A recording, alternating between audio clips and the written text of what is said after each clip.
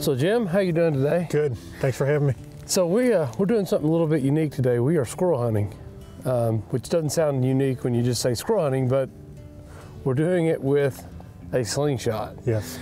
Sounds like a wild and crazy idea, but it's not that far-fetched. It's actually, people have been shooting small game with slingshots for a long time, right? Yeah. I mean, research, has shown us that slingshots were being promoted for small game hunting all the way back to the 40s. Wow. And then for a while, they actually became illegal here in the state of Kentucky to use a slingshot for small game. It wasn't legal, correct. A couple years ago, that changed, and now you're able to hunt squirrels with a slingshot or small game. If you shoot these a lot, you can become very accurate. Well, yeah, it's all about repetition. So you can shoot 50 rounds of ammo in just a few minutes and go retrieve them and do it again. And you can get a lot of energy out of one of these. Yes. Like how much energy on something like this are we talking about generating? I mean, for what we're using for squirrel hunting, I mean, we're getting, right around 7 to 8 foot-pounds.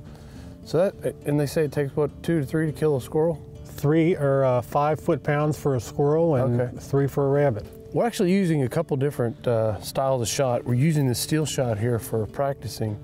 What do you have there?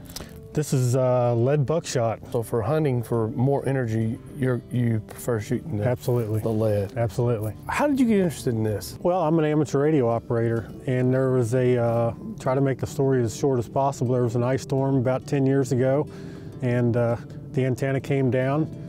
Some local ham radio operators said, go get yourself a slingshot from the sporting goods store and tie a sinker to some fishing line, shoot it up through the tree, and you can pull your antenna back up. And they give you some ammo with it. And I started shooting the ammo and just started liking it, started doing research on it. You started building your own slingshots and started shooting, and you've actually competed. I won the East Coast Slingshot Tournament 2 years in a row, 2010, 2011. A couple things to remember when shooting a slingshot: eye protection is very important. Yes. You're shooting a piece of steel or lead that can ricochet.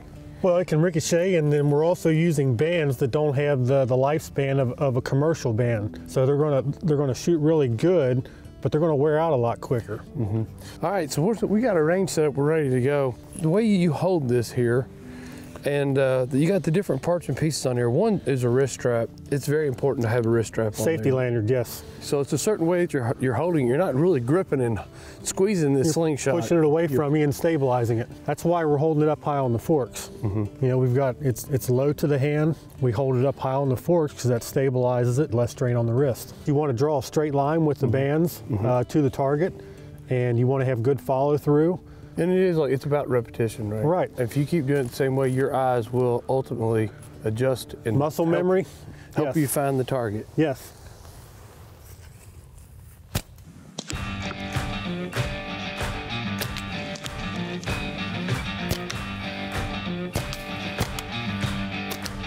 Nice shot.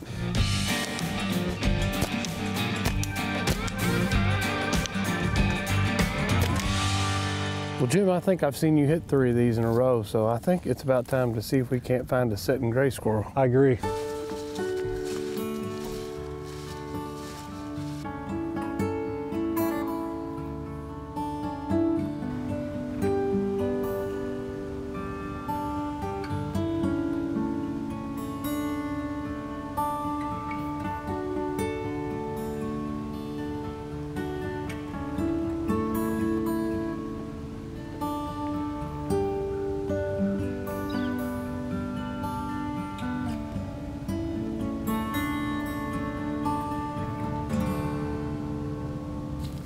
It wouldn't have mattered if we had a 12 gauge out here today.